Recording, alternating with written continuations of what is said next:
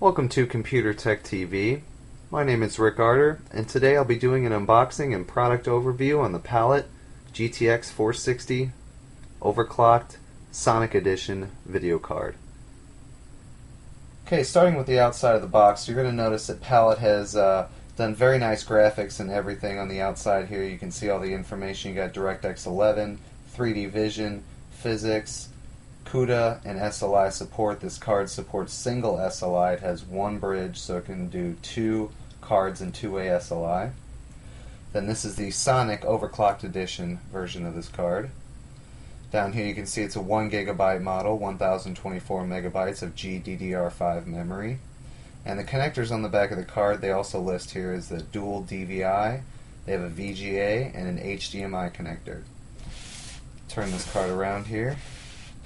You're going to notice it says what the card is: GeForce GTX 460, 3D graphics engine by Palit. They also have their specifications, technical specifications in English as well as 11 other languages. And they also, over here on the right side, they have some pictures of just different gameplay and suggestions on what you can do and what this card's capable of. And being this is an NVIDIA product, it is very good at folding at home, so if you're looking for a really good video card for folding at home on a budget, I really suggest getting a GTX 460.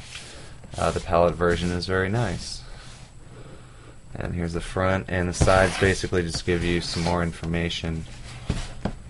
You can see there. And the other sides are pretty much exactly the same, just specifications of the product. Then you have your Palit 3D graphics engine shown proudly. So now let's break the security seals here and open this up and show you guys what's inside. Okay, now upon purchasing the card, when you go to open it up, you're going to see they have one security seal here and another security seal here. If these are broken, go ahead and open it up, make sure everything's there, go ahead and test the card. If it works, then I wouldn't worry about it. If the card does not work, however, I would definitely be calling the place that you bought it for if it's within their warranty time, or call Palit to discuss some RMA issues. And now let's open this up and show you guys what's inside. Okay, I've removed the outside box, and there's another cardboard box inside with all the contents. Let's open that up. Now let's open this up and see what's inside. It just opens up real simple like that. And one thing else to note, this is a non-reference PCB and a non-reference cooler, for anybody who's interested to know. Included is a 6-pin to dual Molex power adapter.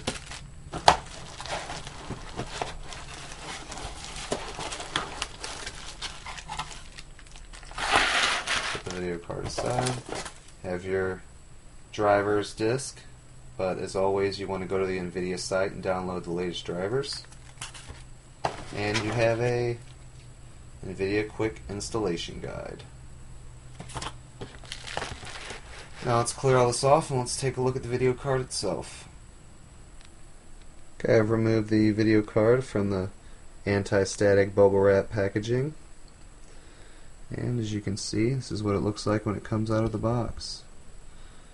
A very nice fan there. Keep the card nice and cool.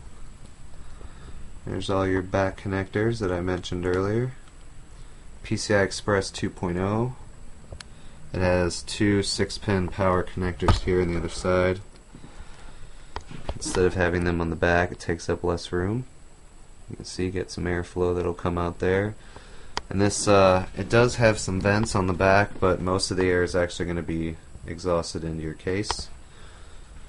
But if you have good case cooling, you should be perfectly fine. They also provide some small little pieces of clear plastic to protect this part of the heatsink here during shipping. So that about wraps it up, guys. Just a little quick view of this card here. I know you're probably wanting to see more and specs and everything, but that will be coming in a future video review, and do a temperature test on this card. I'll run it through some benchmarks and show you guys what it can do. If anybody's interested in that, please subscribe. And thanks a lot for watching, guys. You guys have a great day.